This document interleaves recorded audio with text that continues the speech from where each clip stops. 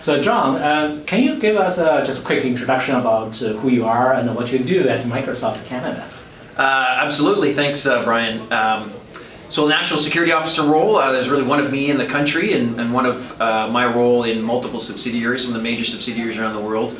And the leadership team here really charges myself here in Canada with building trust and technology with Canadians and Canadian organizations. And so I wear a lot of different hats.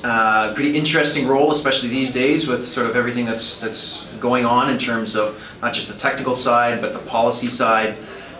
We spend a lot of time on working on compliance and regulation, regulated markets. We're working with the feds right now, finishing up the protected B assurance for cloud. We've got a couple of data centers here in Canada. I do all the industrial security programs related to that. A lot of public speaking in terms of sort of what Microsoft is doing at the global level, and really my job is to translate that to what's meaningful for organizations here in Canada. Okay, so Canadian market. Wonderful. So obviously today we are talking about cyber threat intelligence. Yep. Right? So what's your definition about cyber threat intelligence, and why is that so important? I guess it's a big term. It's used a lot in a lot of different ways, I think, in the industry today, and certainly Microsoft. We are not in many respects, I think we're the largest security company that organizations haven't heard of.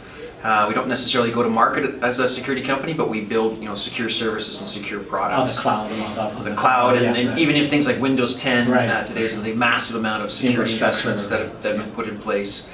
And we made some big announcements. That's RSA. I'm going to talk about those a little bit. Things like Microsoft Threat Experts and Azure Sentinel, which is our first native cloud-based SIM, which is really intended to sort of transform the security operations center. But from a threat intelligence perspective, we don't directly sell threat feeds like a lot of other vendors do, but we certainly do a lot of engineering and have a threat intelligence center and teams that take all of that signal that we generate from customers, or that customers generate as part of the use of our products and services, not just across the typical like Office 365 and Azure, but also consumer services, being search engine, all the work we do on the policy side and digital crimes unit, working with law enforcement. So we sort of fuse all that together and use, not to overuse the term machine learning, but there's a lot of that's been used effectively throughout that sort of portfolio. And so I think where we uniquely differentiate is certainly we have lots of big numbers. I think everybody sort of claims big numbers today in terms of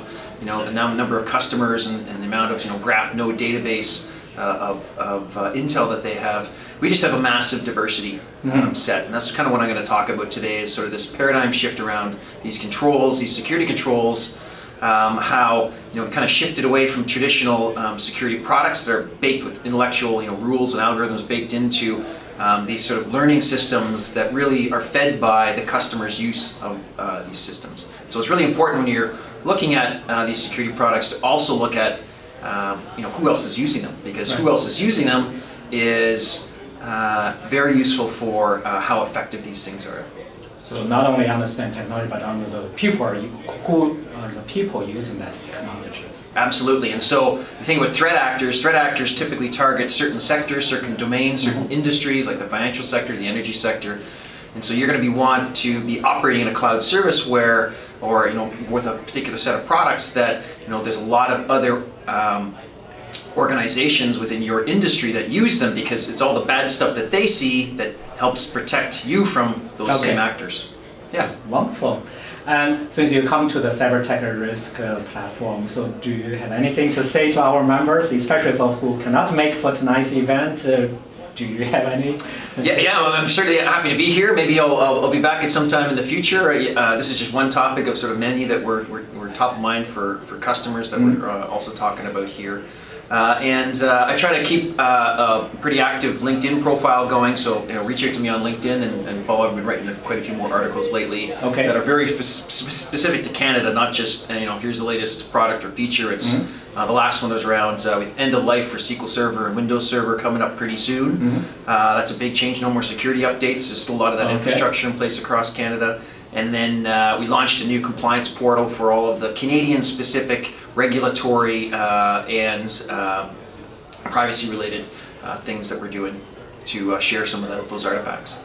for sure our member will obviously connect with our expert to learn more from, especially from Microsoft. Thank you very much, John. Thanks, Brian. Thanks for Cheers. coming. Thank you. Thanks.